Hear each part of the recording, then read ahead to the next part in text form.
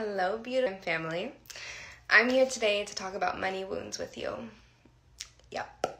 And it's coming from the super raw and real space of my own triggers and the triggers that I've been experiencing within my one-on-one clients. And then also I did something really fun this week, which was adding a sticker in my story and allowed people to respond to a specific question, and then I offered free coaching on that specific question. And so much of what came up was about money wounds, because this topic is really alive right now. Obviously it's alive for me and the people who are in my reality that I'm serving and supporting right now, but it's also really alive for you, I am sure. And so let me know in the comments, or maybe flutter some hearts my way, if you're seeing your money wounds come up right now. Yeah. Money wounds are alive in the collective, and this of course is totally connected to the, global economical climate right now. We're in a reset, and there's a lot taking place globally with the economy and the ways in which it's been stimulated and messed with, and the stocks and all the things. There's so much money going on in the world as a whole, but also in our individual lives. And when we're talking about money, I think it's important to first address the fact that money is a resource that we all need to sustain our lives. We're in a day and age where for you to even sit here and receive a conversation like this, which has the potential to dramatically change your life, you need money. In order to clothe yourself, you need money. In order to be able to spend money on your care and having providers to care for you, you need money. So money is a foundational resource that we all need in this life, right? So we understand that. And with that, there's so much wounding and scarcity around that. And if we really want to experience lives that are well-healed, that are well-resourced, we have to bring medicine to our money wounds. I'm going to keep this concise. And I want to begin with a story. So this morning I woke up feeling like a goddess, rising, doing my thing, and I came to my body and I desired a yoni steam. So I got my yoni throne all put together, and I got certain herbs that intuitively felt good for my body to receive, and I made a steam. And as I'm sitting on this steam, if you've ever done yoni steaming, essentially what it does is it releases the tension in the pelvic floor and the gelacious energy that gets stuck in our hips when we're holding on to tension. It releases that and it softens. And so therefore, all the tension that's present in our pelvic floor and our hips gets released. And if we want to release tension, if we want to release pain points or emotional points in our body, we can't just bloop, okay, they're gone. You can't just steam them out, right? We have to feel them. And so as I'm sitting here steaming, shit was coming up that I had to feel, and it was very much centered around money wounds and certain dynamics in my reality with money that are ready to be cleared and healed. And this specifically pertains to my work and the up levels that I'm being called forth into, that is requiring me to change things, right? And oftentimes when we're changing aspects of our life that are related to money, and all the little things get poked at and prodded at, right? So this was my process. And as I started to walk the story of okay, this is what I'm feeling right now in my body and in my life, okay, following that thread, where is this stemming from? What picture is this scarcity or this wound trying to create? And following that thread, following that thread, following that thread, there was no way to find resolution. And that's my story today. There's no finite way to heal our money wounds except for showing up in our reality and being fully present with them, right? And so this is where we're going to shift this conversation to actually talking about how do we heal our money wounds from this space. So yeah, you can't meditate your money wounds away. You can't deeply take relaxing breaths and that will heal your nervous system's relationship to money. No, you have to move that energy. If you have certain things you've experienced in your life that have cultivated scarcity and wounding as it relates to money, you have to move that energy. You can't stay in a dynamic with money and breathe and meditate your way out of it. You have to bring yourself forward to that wound and first feel it. This is the intimidating factor, because for most of us, we want to either pretend like everything's really fucking peachy and keen and like we're Gucci with our money, or we want to over exaggerate the deprivation and the like lack of money in our lives, right? So we tend to be on like one side of the spectrum. And what we need to do is just be raw and authentic with ourselves about what's really taking place in our bodies and our minds and our spirits as it relates to money. And for me, what this looked like this morning is when I got off my yoni freaking throne and steaming and that was complete, I felt it all. I cried to the point where I was hyperventilating. I allowed my body to shake.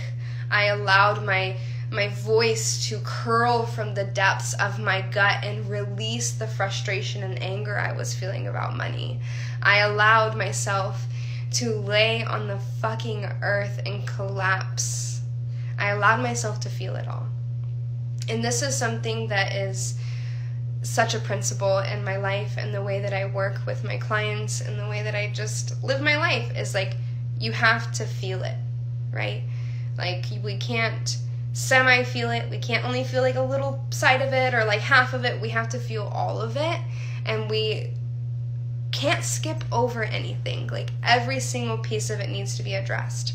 So when your money wounds come up, or if like you're setting aside devotional space to work through your money wounds, you follow the threads. So first you notice, okay, this is how I'm feeling about money right now. I'm about to look at my bank account, and maybe you're feeling scared. Thankfully, like, that's not something I move through anymore, and that I'm super proud of. Like, I love looking at my bank account, and like, it's taken work for me to get there. But that wasn't always the case. So that's a really easy one that a lot of us can relate to, is like looking at our bank account. So say for instance, you have to look at your bank account, you have to pay bills, and you start to notice that edge turn on in your body, and you're like, ugh, like, I don't want to do that. Start with that feeling. Go there. Feel that intensity. Feel yourself concave. Let it like go deeper into the stomach, into the heart, into your womb, and just feel your somatic experience of how that wound is showing up. And like, follow the threads, right? So if it's here, okay, what's here? Oh, is this relating to having to pay this bill? Or is this relating to something much deeper that's like a dynamic of your life as a whole, like not feeling honored, not feeling like you're making the money that you should for the work that you're doing, or you hate your job and then you're also not satisfied with money. So like, following the threads to find the nuances and discover the story that your body is saying and your body's experiencing around that wound, specifically with money. And essentially what you want to look for is like those charged places, like the places where it's like, or like, no, like those super emotionally charged places. Go there and feel that. And through expressing and viscerally feeling it, you are unlocking that story from your body. So there's a principle that I live off of again, and that I work from, which is your body will hold on to that which you're not ready to feel until you're ready to feel it. And so when you come to your body, you come to your somatic experience in this way, and you're feeling it and you're being present with it, it's communicating, okay, I'm ready to feel this. So the stories from our childhood, the dynamics of like our ancestors, like I've done money work that goes 70 generations back, like with my ancestors, like having to unveil layers that are so fucking deep in my DNA, having to go all the way back. So really, you can take this like money wound work as deep as you want. There's so much work to do because so many of our ancestors experienced horrible poverty and horrible slavery as well. So there's a lot of work here, and so this is of course like really tender work. But feel it all. It needs to be felt so that it can break through. And you have to break down in order to break through. So today, I fucking broke down. Like, yeah, I had things to do and people to talk to, but no, like, I decided to take that time. And that's another piece of the medicine with healing our money wounds, is like that presence. Like, when we are present with the nature of the wounds that are running in our lives and coursing through our lives, they get to transition, because these triggers are teachers. So when we get triggered and that wound comes up, it's not here to necessarily like solidify the story, right? It's here to say, hey, this is the story I'm carrying on to, let's change it, right? And so when you're present, when you're somatically releasing, when you're allowing yourself to be emotionally charged and activated and express the story, then transformation can occur. That transformation piece is going to be different for all of us depending on what we're experiencing and what we want to bring, on the other side of this. So say, for instance, if you're feeling hopeless with money, then as you get to that core space, and you'll know when that is, maybe it's like 8 minutes in, maybe it's 12 minutes in, maybe it's like an hour in, maybe it's a fucking week in, who knows? These things will take as long as they need to be alchemized. But when that space comes where you're like, okay, I can breathe deeper, my system's settling, then you get to listen to what this is teaching you. So for me this morning, and also for like 2 of my one-on-one clients and like 4 or 5 of the women that I've been talking to in my DMs related to this like coaching experiment that I've been doing, what was coming up is like, I'm having to be radically present with my desires around money, and that's scary, right? And so that's where the scarcity is coming from. It's like, okay, I want this thing, I want this much money, or I want this job, and that's requiring me to change the way I'm relating with life. So I'm having to turn down things in my life that are not that. I'm having to say no to opportunities that do bring me money, but it's not what I want. Or I'm having to quit this job in order to like make space in my nervous system to receive my career that I really want. So oftentimes these feelings are trying to teach us something, and that space, that limbo space, is where we get to ask, what are you trying to teach me? Pain, suffering, scarcity, what are you trying to teach me? And through that cultivation of listening, that's where the alchemy begins to take place. And this is what we want in order to actually heal the money wound. And typically, not limited to, but typically, that is an act of self-honor. So the beauty of it, the self-honor is an action that we get to take that is the energetic exchange for what we want to receive. So if you want to receive $100,000, doing something that you love, you can't, you can, but like, if your body is trying to teach you about like how devoted are you to this experience of receiving $100,000 for great work and working great people or whatever, it is not in integrity to take $3,000 from somebody that does not feel alive.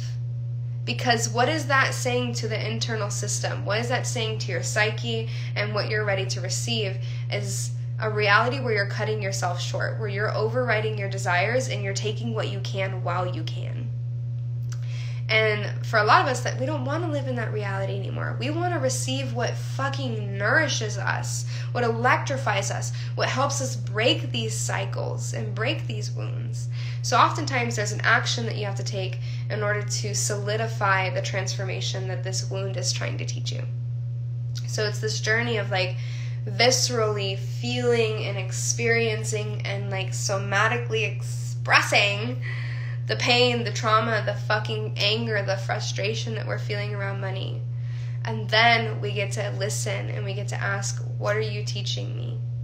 And then lastly, we get to take action that says, okay, I learned this lesson and I'm integrating this in my reality by taking this course of action. And a lot of times that little last part is the hardest, right? Depending on what this wound is trying to teach you. Sometimes that action requires you to do something that's extremely brave or something that's extremely scary.